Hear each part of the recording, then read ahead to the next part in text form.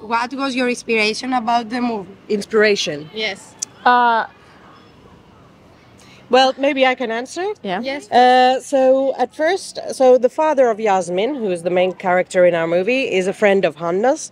And together we made a feature documentary more for adult audience about the whole family in the film.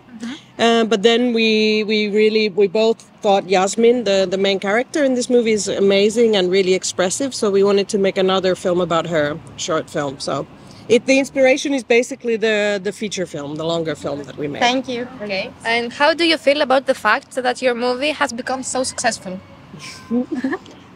It's wonderful. It's been in quite many children and youth film festivals, and it has been great to show it to audience. And that's, I think, the most important for us as a filmmakers. Okay. And can you tell us some things about the main character in the movie? So Yasemin, when we started filming, she was 8.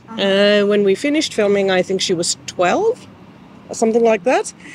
So it was a very long process of filming, and now I believe she's going to be 14 this winter, and she's still living in Somaliland, but actually she's moving back to Finland in 1 year to start school in Finland, to change to a Finnish school. Yeah. Okay. That's it. Thank you very much for your time, and it's very nice to meet you. Nice to meet you too. Thank you very much.